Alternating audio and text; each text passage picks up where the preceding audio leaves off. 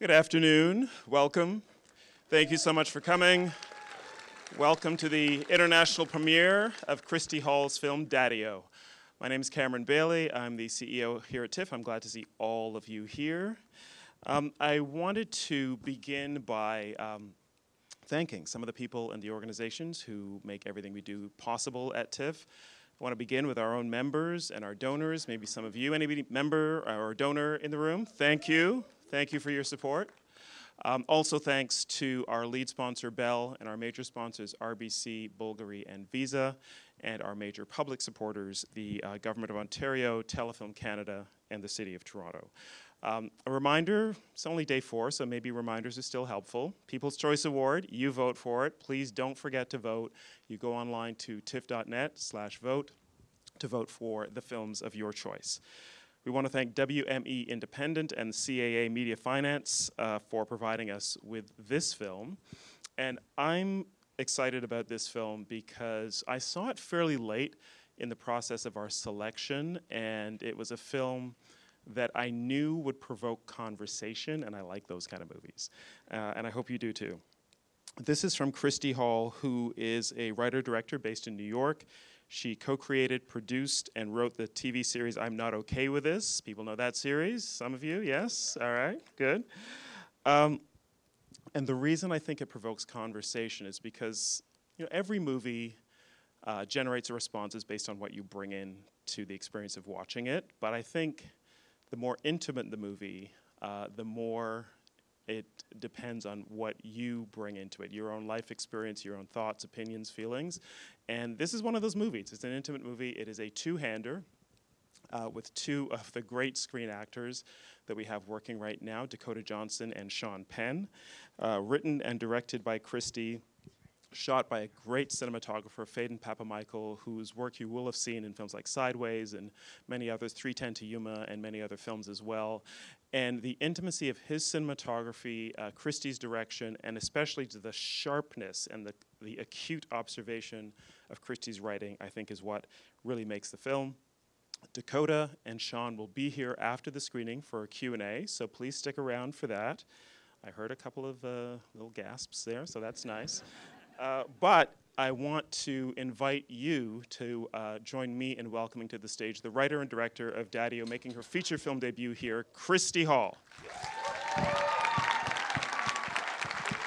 Hello, hello. Wow.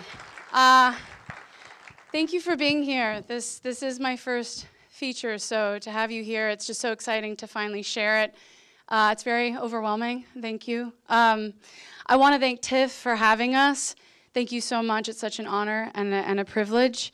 I also need to thank my cast of 2, Dakota Johnson and Sean Penn. They not only believed in this script, but they believed in me. And they are truly the heartbeat of this film, and I'm so grateful. I'd also like to thank producers Emma Tillinger-Koskoff, Dakota Johnson, Ro Donnelly, all our friends at Rhea Films and the Hercules Film Fund. Thank you so much.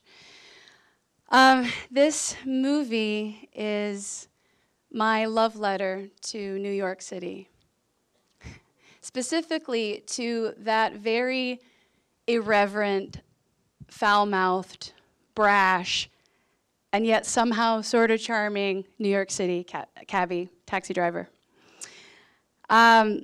This film is also a celebration of the power of human connection, especially in a time such as right now. We're forgetting what it means to just talk to each other. And we're very much losing the art of what it means to carry on a conversation with someone who doesn't see the world exactly the way that we do. But I've had so many profound, lively conversations all over New York City and all over the world. And it's made me utterly convinced that even a very imperfect stranger can change your life. Lastly, this film flirts with that very fine line between drama and dark humor So if anything tickles you while you're watching this movie, I promise it really is okay to laugh. Enjoy the film. Good afternoon.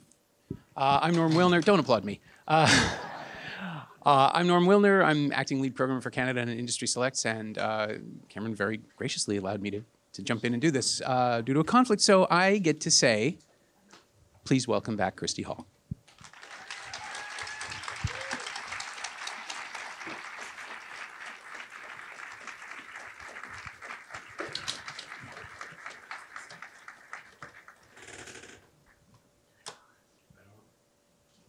Please welcome back Christy Hall.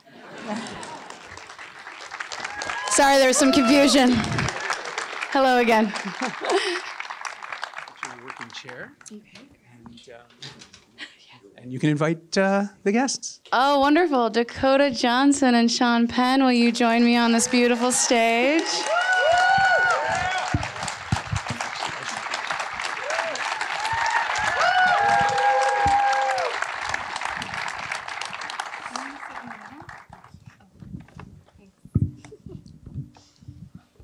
So, hi, welcome back, everybody, and welcome back from the movie. I like the dream state that we're in when the movie is playing and everybody's just sucked in and absorbed. I kind of love that. But I wanted to start by asking about. There's a lot of dialogue in this film, but I wanted to ask about the silences, which seem pretty crucial to me in both characters' experiences. I mean, everybody, all the actors I've ever met have spoken about film's parts, characters being a journey. And this is a literal journey from JFK to Midtown, during which nothing happens and everything changes.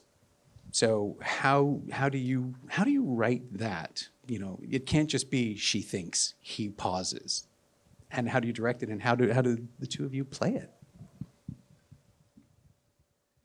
I guess I can start. Yeah, it's all very intentional. You know, it's I'm a playwright by trade, so you really do, you build in what you hope might be the laughter, and you build in what you believe should be the silences. And I was just so lucky to work with masters of their craft, because, you know, without their skill set, this film doesn't work. You know, because we have to be willing to go on this ride and live with them. And, you know, they just deliver all of the nuances and the specificity from the page to the screen in such an elegant, effortless way that it's remarkable. It's all very intentional, but they make it look absolutely organic and real in the most profound way.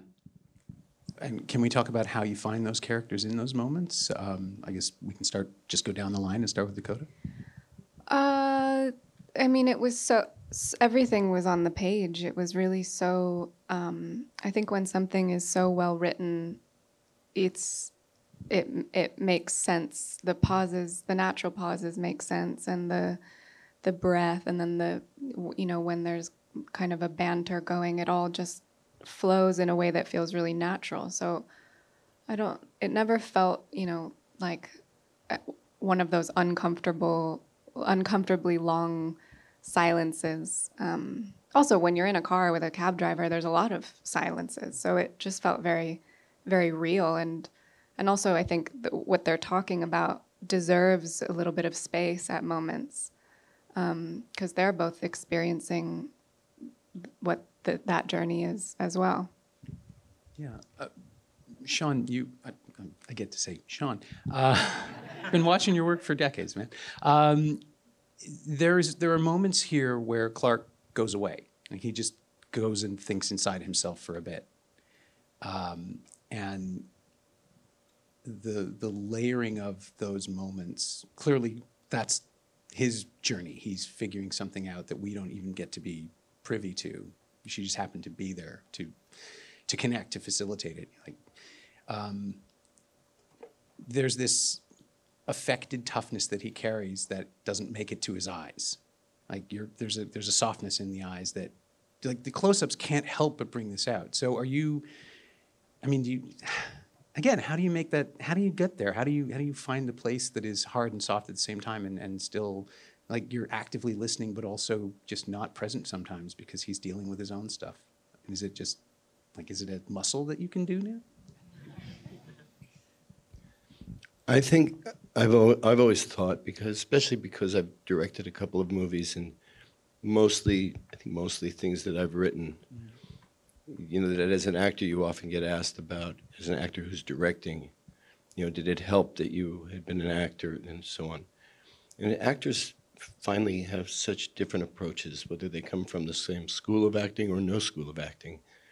It still is very personalized, and it's when you write that you feel very connected to the actor's performance.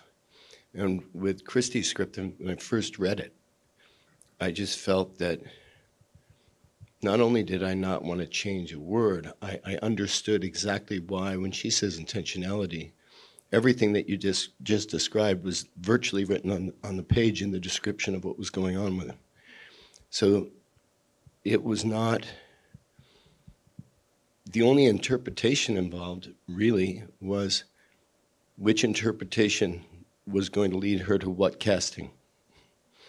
And so she must have sensed that she wanted, so I think we were just hearing the same song once she'd written it. And the same was with Dakota, where I just felt like one can work with an actor or an actress, or whatever the politically correct term of a thespian who's anything is. Too much thinking for me. But even wonderful people will disappoint you in moments, and you'll disappoint them because somehow they felt a magic off the page or a possibility for moments.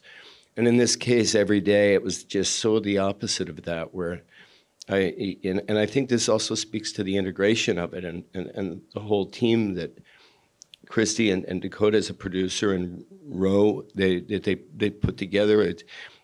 It's something that works or doesn't work based on the integration of everything. So, you know, the DP coming in and seeing the same song. And this was one of those rare movies where you just felt like everybody was singing the same song. Richard Linklater described it once as smelling the same movie, which sounds weird until you think about it for a second.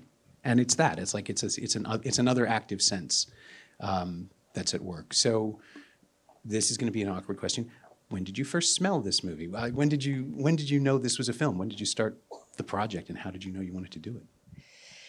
Well, it started out as a stage play, which I'm sure comes as no surprise. You know, most theater pieces are, you know, 5 actors or less in one setting talking to each other. So started out as a stage play, and it landed in the lap of Harry Langsfield, who's now my manager, and I will quote him because he did say, you know, because I've always wanted to do film and television, but live theater is a very separate world, so it's really hard to find a bridge between one and the other sometimes. So I said, you know, I've always wanted to do film and television, but I don't quite know how to break through. And he said, you know, Hollywood loves playwrights, so take this and turn it into a screenplay and let's see what happens. And it started getting reads. This was early 2017, and the town really passed it around and read it, and it was very humbling, actually, how quickly it happened, because by the end of that year, the script was number 3 on the blacklist, and it just invited me on a new path in my creative journey. And I raised my hand to direct it. I had raised my hand to direct other things that I had written, and I'd actually been told no. And so it really took, I'm gonna cry. Ro told me not to cry, so I will try to. I'm doing my best. Cry. Let it out. It took, this script landed on the lap of Emma Tillinger-Koskoff, who she produced The Irishman and The Joker. It landed in the lap of Dakota Johnson and Ro Donnelly, their production company Tea Time.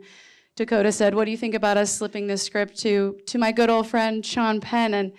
And like what he's talking about, everyone hearing the same song, like I suddenly was surrounded by people who not only believed in the script, but they believed that I was the one to take the helm. And I wouldn't be sitting here if it was not for that trust. And I'm just so grateful. Oh, yeah.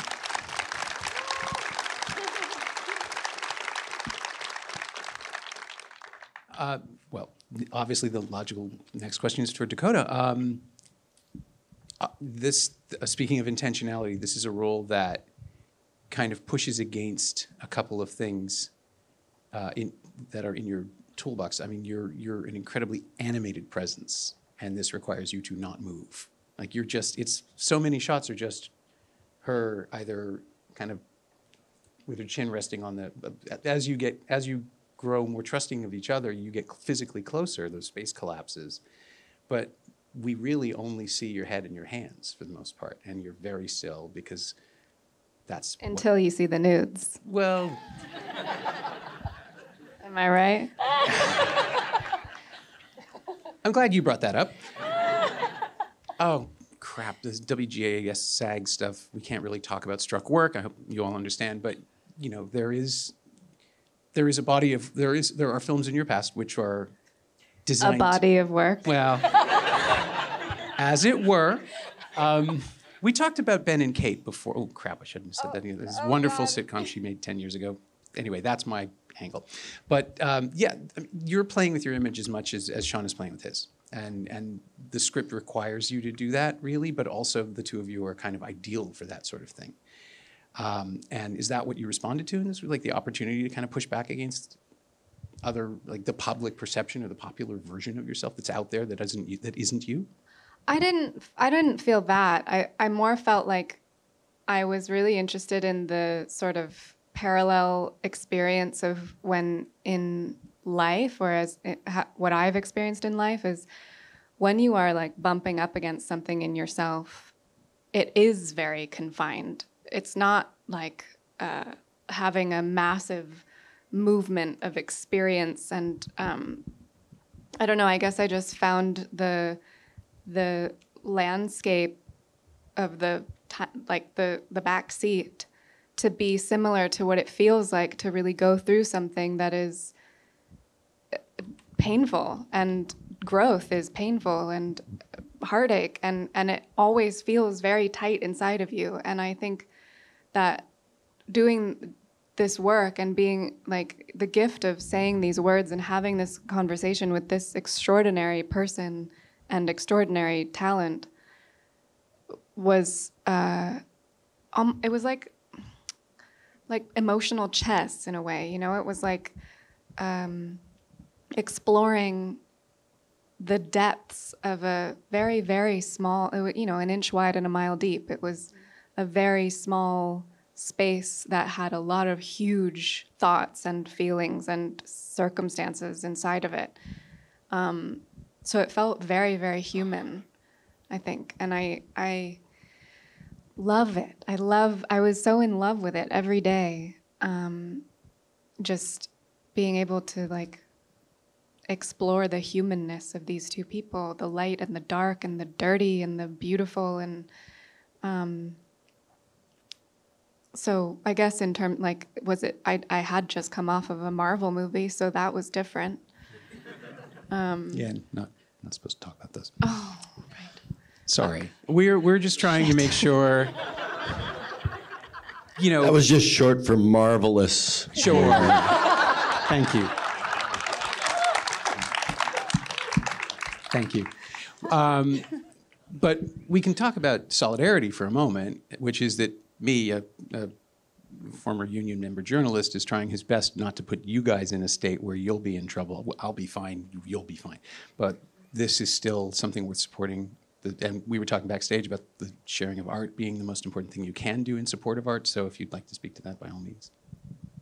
That feels like a you question. Actually, it was a Christy question. Oh. Yeah. Oh.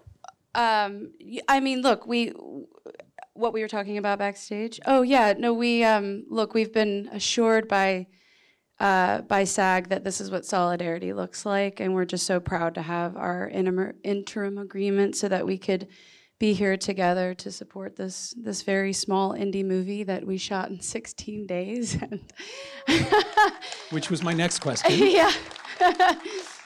And yeah, we're delighted to have you and the film. And we can talk about marvelous movies next year. But yeah, 16 days. I'm assuming everyone's schedules are kind of always in flux anyway. You go with what you can get. But how complicated was the shoot? I mean, was it like the way Stephen Knight shot Locke with Tom Hardy in a moving car on top of a bed? Or did you shoot, was there a green screen? How did you do that? Because we had such a short amount of time, and because the journey from JFK to Hell's Kitchen is so distinctive, anyone who has spent much time in New York, you know what that drive looks like. Once you leave JFK, it's kind of cement and industrial, and once you exit 495, it becomes more expansive and more bright. And then obviously, as you are starting to get closer to Manhattan, I actually like that each stage is bringing us closer and closer to illumination, which I feel like is very, it's part of the thematics of the story, that they start as strangers and more gets revealed. So I felt like the journey was another silent third character in this movie, and I really wanted to honor the specificity of that drive. So the idea, though, of putting this beautiful cast in a car and just having grip gear hanging off the side and cameras, our 16 days were shoved between Thanksgiving and the holidays of last year, so we didn't have a lot of wiggle room. So that's a really big tourist season, and then also the weather is unpredictable. So we had no idea if we would hit gridlock. We couldn't reset easily, and continuity, I think, would have been a nightmare. So it just made sense. I mean, these were conversations that I had actively with Dakota and Ro and Emma of, okay, how do we do this well and responsibly? How do we soak the most out of the precious time that we have allotted? And so we really decided to put it on a soundstage. But doing blue and green screen, it would have been really expensive, actually, to apply all of those backgrounds later. And then also, it wouldn't really give us the ability to really know actually what it was going to look like. We would have been unable to really create a world. And it would have all happened later. And I just was worried that it would feel a little too inauthentic for my taste. So we decided to utilize this brand new technology that is very famously used by The Mandalorian. They have a full volume stage. It's almost like a snow globe of LED panels that I see a lot of people nodding their heads. They're like, oh, I know. We have one in Toronto. There you go, exactly. So that's the very bougie version of what I'm talking about. What we did was we did get these panels, but they were movable. They were high resolution, large format LED panels that we surrounded the cab with. And then on those LED panels, we projected the drive that we shot on an array car with 9 cameras from JFK to Hell's Kitchen. What was really exciting about that is even on it, so everything interior in the cab that you just watched was done on a soundstage. And it's exciting because it created this immersive world for the actors to respond to. Even when Sean was driving, he could see the road out ahead of him. And Dakota would look out the window and a car would whiz by. And it allowed Fade and Papa Michael, our incredible DP, he could also add hard light on top of the soft light. So if a car whizzed by, he could get a hit of red that would be from the taillights. We could really actually be extremely intentional about what you're seeing outside the windows. And not only that, the background and foreground are all filtering in through the camera at the same time. And we had these incredible anamorphic lenses that were detuned for more of a vintage look. So it actually looks real. It's not applied later. It's all happening all at the same time. And I think it looks gorgeous, and I hope it encourages other students and other storytellers and filmmakers to utilize this technology, because if you have constraints of time and budget, it really is, it's incredible. Yeah, it's a new tool.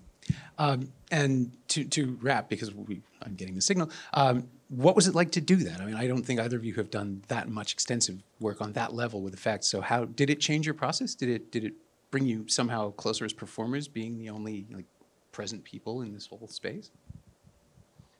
Well, one of the other things about it is that we saw very little of the crew when we were working. We were surrounded by that, and if Christy had thoughts about a take or something, she'd sort of sneak between the panels. And these takes might go on for 10 minutes or whatever they were. So there was a real feeling of privacy. And if there was ever a crew I would have wanted around, it was this crew. So to have your own bedroom, to close the door in, and have a wonderful family outside is a nice thing. And so, yeah, and also, I always felt that there's this thing that the audiences don't always know when they're being lied to, but they always know when they're being told the truth. And there's something in green screen that's still, as the technology seems, I feel it when I watch a film, and I like to avoid using it when I can. And this, it felt very, in the movie to my eye, but also on the set, it felt so present. It would be like simulators that used in aviation or military exercises and so on, and very high resolution, really present feeling. A couple of times I was worried I was going to run over somebody in the crosswalk if I just decided to keep driving. They walk past you. Dakota, the experience for you? Yeah, I mean, it was great. It's everything Sean said, and there were also times when the panels had to be shifted because of the camera angle, which made you feel like you weren't going down the road like this, but you were going down like sideways, which really made me feel quite ill. But it was a lovely experience. And also we had 2 cabs that we shot in. We had a full cab, and then we had a cab that we had cut in half so we could fit cameras between the 2, which then made it slightly less intimate and harder to hear each other. So we had little speakers that were connected to each other's microphones. And so Sean's voice was like coming up from my lap, which was fun.